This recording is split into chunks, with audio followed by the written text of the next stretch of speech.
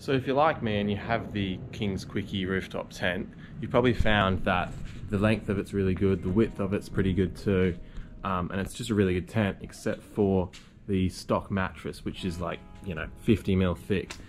So I'm gonna make it a bit more comfortable, pretty cheaply, and I'll show you how I do it. I'm only gonna need a few things to do this upgrade, and the only thing that I spent money on was these two foam underlays.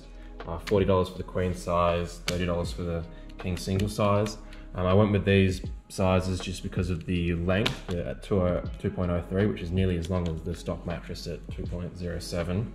And then the king single, you don't even have to cut it, it should just fit straight into the bottom of the tent.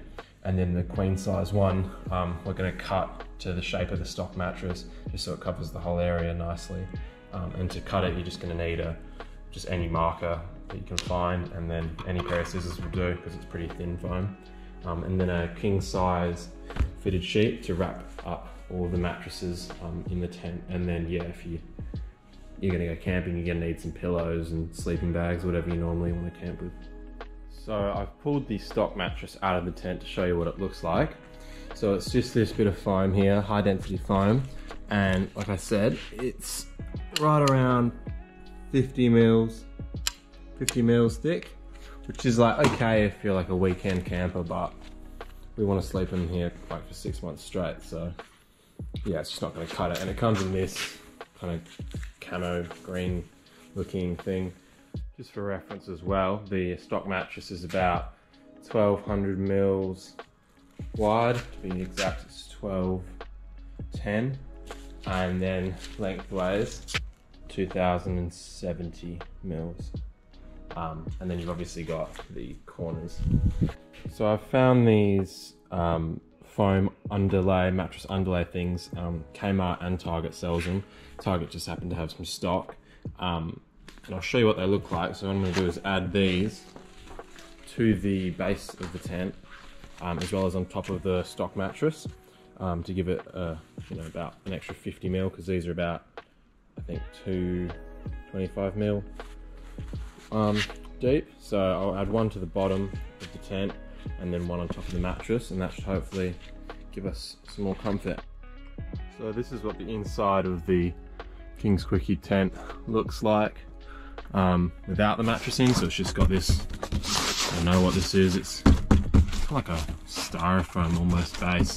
So yeah, that's what you feel underneath you when you roll over with the stock mattress. So I'll show you now what it looks like when I get the new stuff in. So this is what it looks like with the first layer in.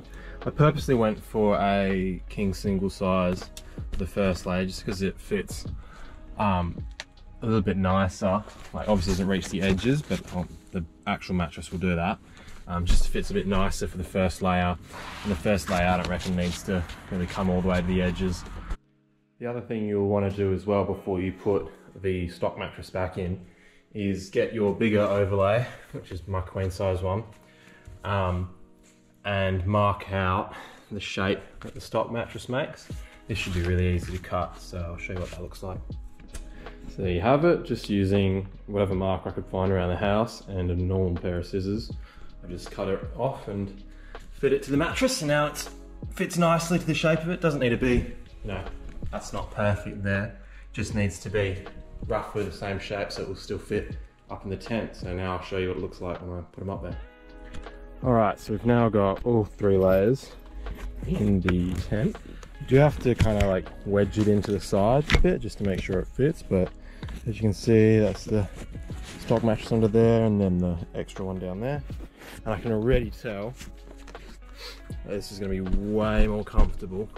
Just feel, I lay down in it as well just to check, like when you roll on your side and you feel your hip bone into the mattress, it doesn't like bottom out.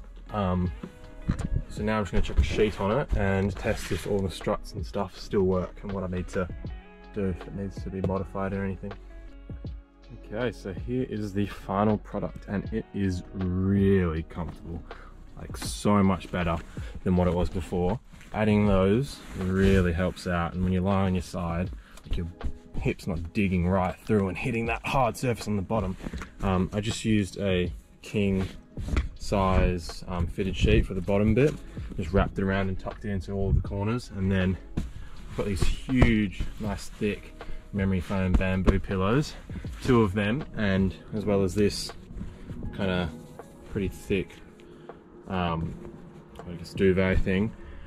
And believe it or not, it all fits in. Just got to put the pillows stacked kind of like that, and the tent will shut completely. I'll show you the footage now of that.